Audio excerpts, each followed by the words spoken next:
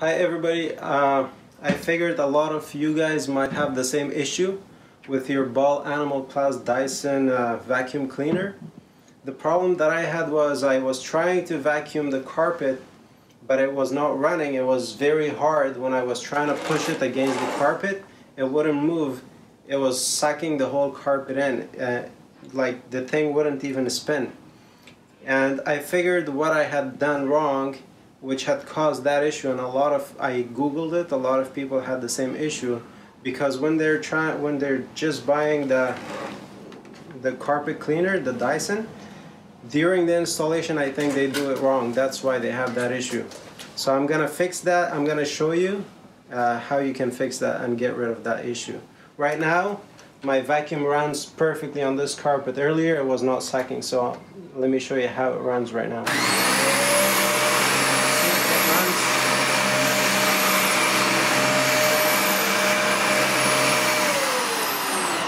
See, it runs pretty smooth. There is no issue with this action.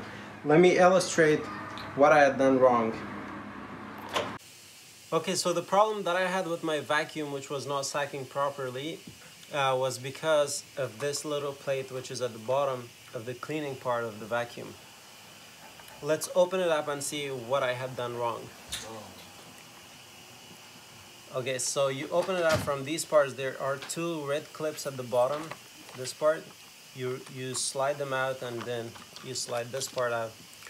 If you look at this piece, there is a little plastic part here, and then there is this little thing right here.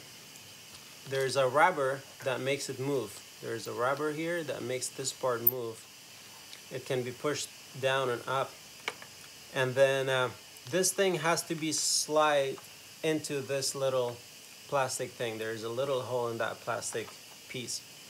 This has to be properly placed in there, because if that doesn't get placed, if you put it like this and you don't care about that part and you try to close it, then it doesn't move properly on the carpet because it's not installed properly. That's what everybody does wrong. So what I'm gonna do is I try to place this part so that it gets itself stuck. You should first move this part here and clip it inside that little thing. There you go. Now just make sure it's installed properly.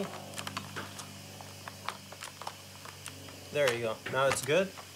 Once you make sure that part, then just push it down and clip the other sides. That's one side. This is the other side. This part is a little hard.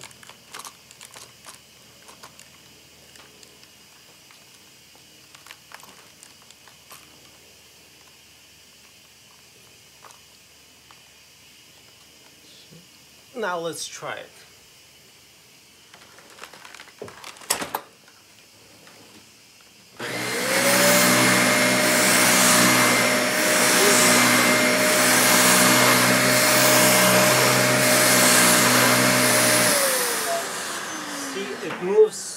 See, it moves very easily.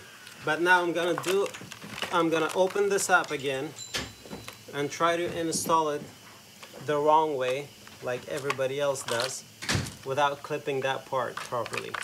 I'm gonna just put this here. There you go. Clip it and clip this other side. This part is loose. You see, this part is loose. So now let's try it this time to see what goes wrong.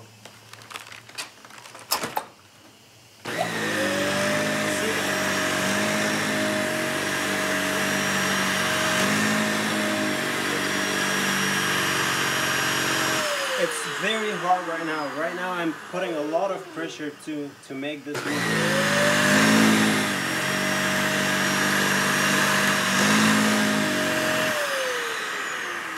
So there is no problem with your Dyson. The problem is with the way you install the parts.